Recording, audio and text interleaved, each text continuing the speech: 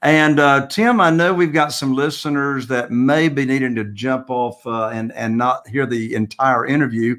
If some folks are wanting to learn about what you do in this world of apartments and commercial buildings and all this passive income, you and your team have got a way to help them, right? Yeah, I mean, I put out a lot of content on social media, Facebook, Instagram. I'm very active. We have a YouTube channel called Legacy Wealth.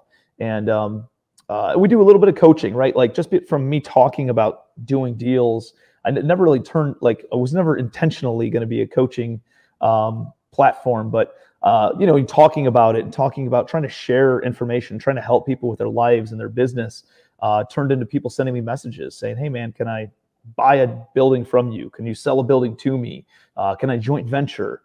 Can I lend you private money? Or do you coach? Do you mentor? How can I learn this stuff, Tim?"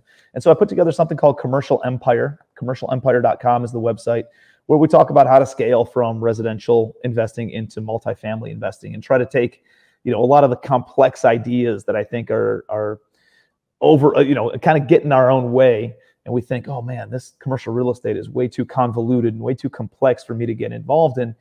And we try to simplify it. And I think that's probably where I shine, is taking complex ideas and making them, you know, kind of elementary, third grade level. Because if it was too complex, I wouldn't get it. If it was too mystic and, you know, mystified, I wouldn't understand it and I wouldn't pursue it. So I try to look at things that are very complex and I try to make them very simple so that I can explain it to my team and to people I do business with. And that kind of turned into an education platform. So it's a very easy entrance into buying commercial real estate, specifically apartment buildings, and how we source deals off market, how we raise private money, how we structure it with the financing, how we underwrite these deals, and then how we operate them and exit them eventually, whether that's selling them or wholesaling apartment buildings or, you know, just refinancing and holding them long-term to build that long-term legacy wealth that I think is the reason why we all got involved in real estate in the first place. You know, like that residual income, that passive income, that mailbox money, like that's I think why a lot of us got involved in real estate. We're attracted to real estate. And then like I got sidetracked on the hamster wheel of just doing the transactional stuff. And it wasn't until I got into like buying and holding rental properties that I realized I could take a couple of bucks, maybe an acquisition fee on the front end, and then have that ongoing residual for as long as we own the property. And then, you know, property appreciates, principal pays down. There's a lot of good stuff that comes with owning real estate and holding onto it long term. So for someone to learn about what you do, that URL again was commercialempire.com, right?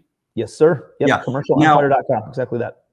Now, in addition to that, you have another website, legacywealthholdings.com. Why would someone want to go to that website, legacywealthholdings.com? Yeah, that's if you're looking for apartments to buy and you want to, you know, join our buyers list, like you can jump on there. If you're interested in kind of working together on the passive investing side of things, that's another place.